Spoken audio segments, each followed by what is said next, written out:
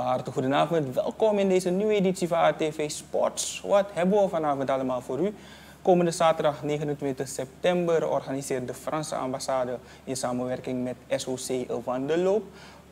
In kader daarvan hebben we dus een interview gehad met niemand minder dan Ines Gender. We hebben ook bekervoetbal. We kijken terug op de gespeelde Caribbean Cup volleybalwedstrijden, zowel bij de dames als de heren. En internationaal hebben we de friendlies, de ploeg als Real Madrid, Barcelona, Manchester United, die komen nu allemaal in actie. We hebben tennis en we hebben ook een partij uit de WNBA.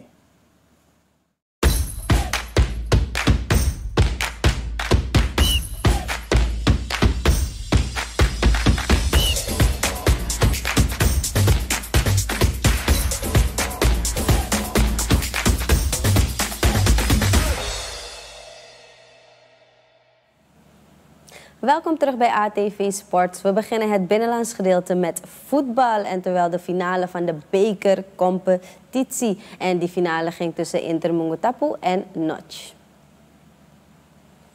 Hier zien we dus de ploeg van Inter gekleed in het rood. Notch gekleed in helemaal wit. En deze ploegen stonden in de finale nadat ze respectievelijk hadden gewonnen van Robin Hood en Voorwaarts. En het was de ploeg van Inter die sterk begon aan deze partij. Goed opgezette aanval vanuit de linkerkant. Mooie dieptepaas. En de verdediging van Notch die had geen keus. Dat was dus een overtreding. En er wordt dus gefloten voor een strafschop. De mannen van Notch zijn het niet mee eens. Maar de referee is dus resoluut. En hij wijst dus naar de witte stip. Niemand anders dan Joel Baya achter de bal. En hij schiet hem dus binnen. Er staan 1 voor de ploeg van Inter Mungutapu en 0 voor Notch.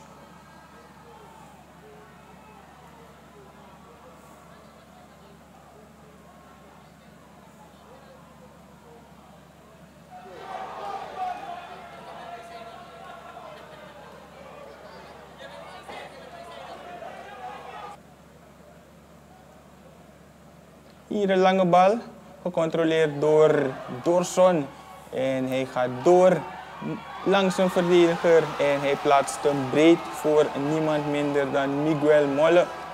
Molle maakt dus de 2-0 en de ploeg van Inter dus op roze. Het feestje wordt gevierd samen met Ver. En we zagen daar ook Glerby Eduards erbij komen. Hier nog de lange bal.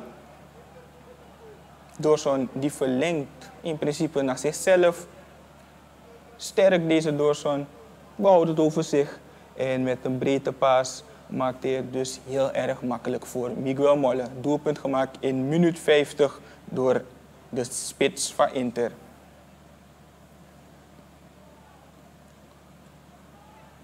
Inter bleef komen. Goed opgezette aanval, mooie paas. En hier wordt er breed gelegd. Keeper komt uit zijn doel. En het maakt Miguel Molle dus niet uit dat hij geel wordt gekleurd. Maar zo viert hij dus zijn feestje shirt ervan af. En dat is dus de tweede goal in deze partij. De ploeg van Inter die stond toen voor met 3-0 doelpunt gemaakt in minuut 66.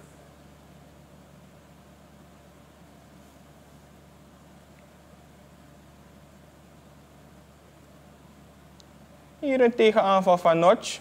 Ze speelden toen in principe al een verloren partij, maar ze konden de eer dus redden. Deze bal wordt hoog voorgetrokken en de Notch-aanvaller gaat ook hoog op.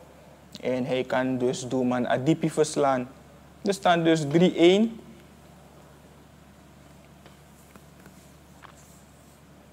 Hier nogmaals herhaling van het doelpunt. Hoog voorgetrokken deze bal. En de Notch-aanvaller die gaat eerder op dan de verdedigers van Inter. En zo knikt hij hem dus binnen. Inter stond voor met 3-1 en let goed op. Er wordt goed weggedraaid. En wederom is het intikken. En nu voor niemand minder dan Romeo Castil. Castil maakt doelpunt nummer 4. Dat was dus ook de laatste goal in deze partij. De ploeg van Inter wint deze finale met 4-1 van Notch.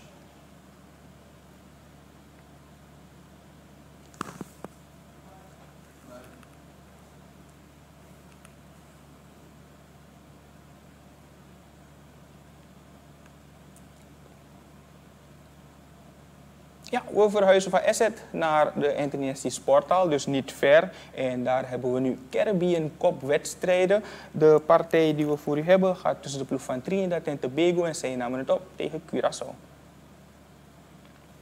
Curaçao tegen Trinidad in deze herenwedstrijd. Curaçao in het geel gekleed en Trinidad in het wit-zwart tenue. Curaçao begon heel sterk in de eerste set. Zij wonnen deze set met 25-23. In de tweede set kwam Trinidad heel sterk terug en wint dan met 25-18. De derde set ging een beetje moeizaam en gelijk opgaan, maar uiteindelijk wint Trinidad die set ook met 27-25 en de vierde set ook met 27-25. Het was geen makkelijke partij voor Trinidad. Curaçao heeft wist zeker zijn mannetje te staan. Hier een goed blok van Bush.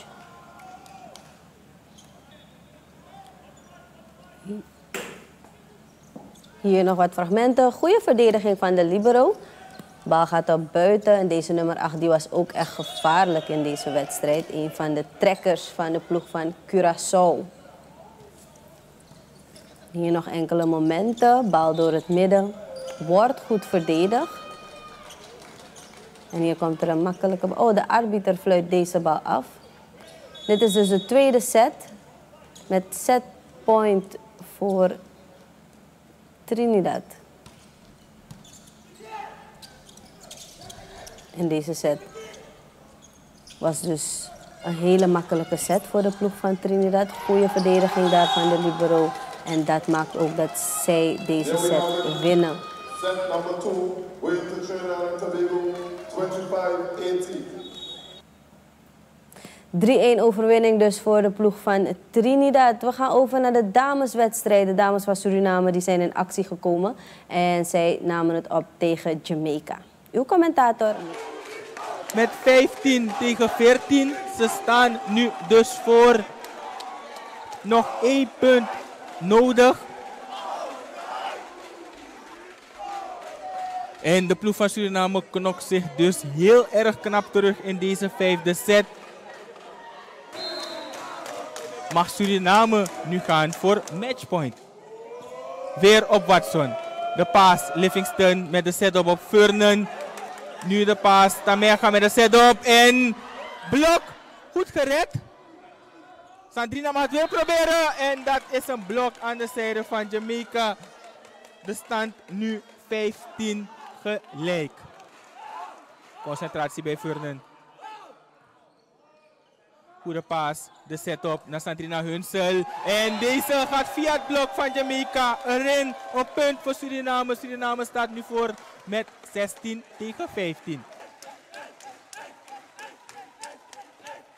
Wederom op Watson, Livingston met de setup. Wat een blok. Die bal blijft erin. Livingston die speelt hem 1 keer over. Tamerga die speelt hem nu. En wat een save van Livingston. Tamerga met de setup nu op Hunsel. Watson, Livingston die geeft alles. Hunsel wederom gered.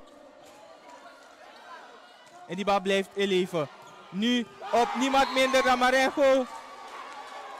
En die bal is jammer genoeg eruit. Ik zei Marengo, het is Margaret. Mijn verontschuldigingen. De stand nu 16 all.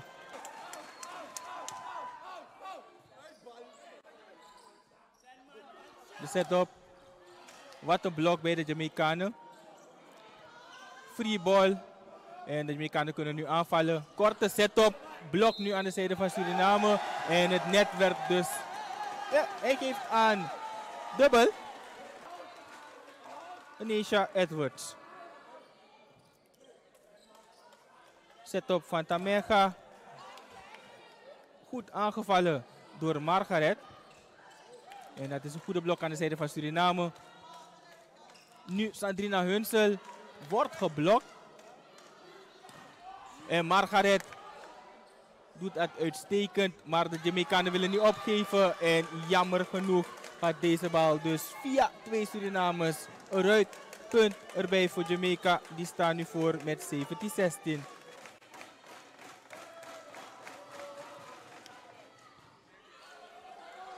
Moeilijke paas. En ja, de ploeg van Jamaica die wint deze partij met 18.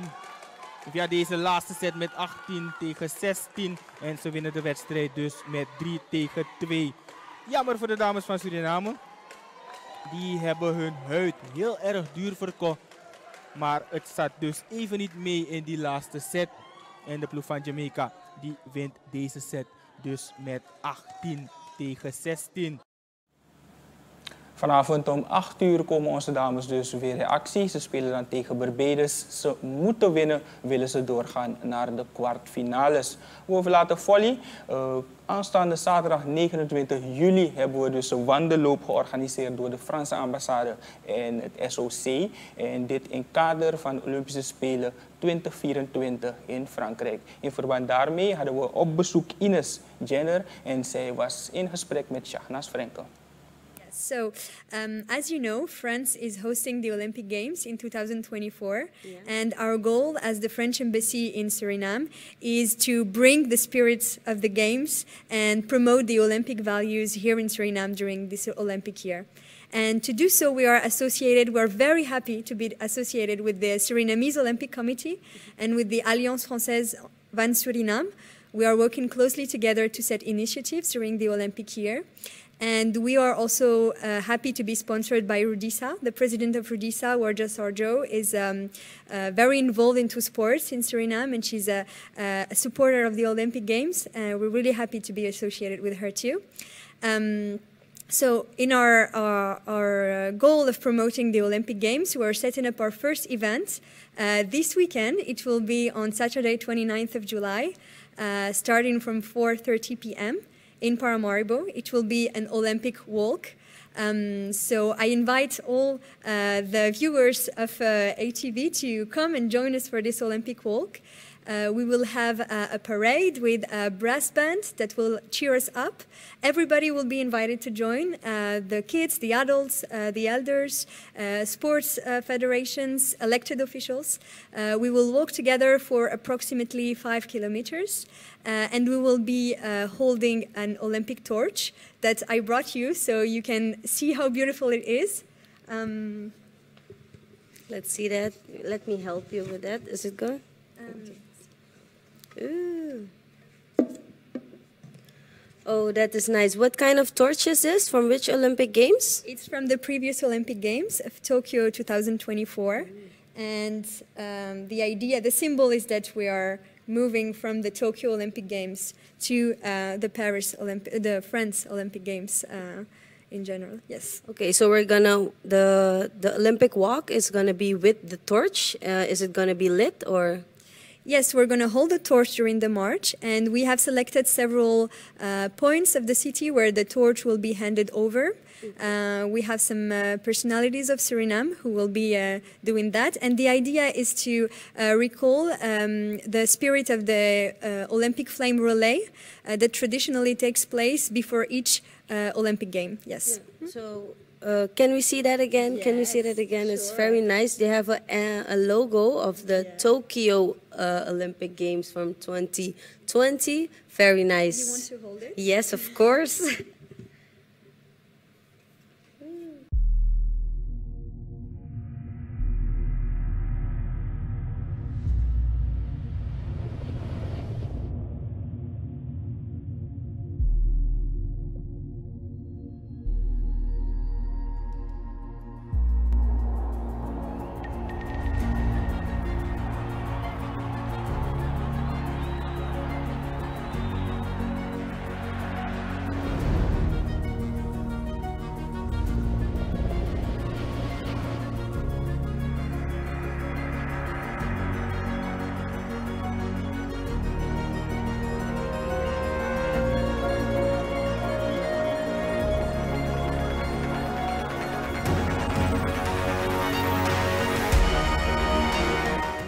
about the Olympic walk that is going to be this weekend. How can people participate in this walk? Yes, so if people want to participate, they have to come on Saturday, 29th of July at 4:30 p.m. At our starting point, that is the Alliance Française van Suriname. It is located in Laetitia Vries de Laan, 14. And it's very important for us, the symbol of this street, because Laetitia Vrieste is a famous Surinamese sportswoman. So it's very suitable for our event. So we will meet all together at 4:30 at the Alliance Française van Suriname, and we will start our walk from there at 5 p.m. We will walk for around 5 kilometers, and then we will finish at the Surinamese Olympic Committee. Okay. Yes. We invite people to register online for this event, so we can know how many people will be there. You can find the link very easily on the website and social networks of the French Embassy or on those of the Surinamese Olympic Committee. Other than getting people to register and to participate in the Olympic walk, what other impacts do you wish to have in leading up to Paris 2024 here in Suriname? So during this Olympic year, there are several values that are important for the Olympic Games in France 2024 that we wish to celebrate and to promote here in Suriname during our future events. So one important value is the gender equality. So the Olympic Games 2024 are the first Olympic Games where the number of female athletes equals the number of male athletes. Okay. And there has been also a dotation fund related to the Olympic Games that was favoring the projects led by women. So this is an important thing for the Olympic Games 2024, and we will, through our future events here in Suriname related to the Olympic Games, promote this value of gender equality. A second value that is important is the sustainable development. It has been always taken care of by the French Committee of the Olympic Games in the organization of these Olympic Games. We have 100% of the sites are covered with renewable energy. 100% of the sites are accessible through public transport, for instance, and there's an attention given to biodiversity also. Yeah. So these are also values that we wish to promote in our future events here in Suriname, and the Olympic Committee and the French, the Alliance Française are very engaged into that too. Yes. And what does this event mean? Because you're working with the Suriname Olympic Committee, what does this mean for the French embassies and the relationship between Suriname and France?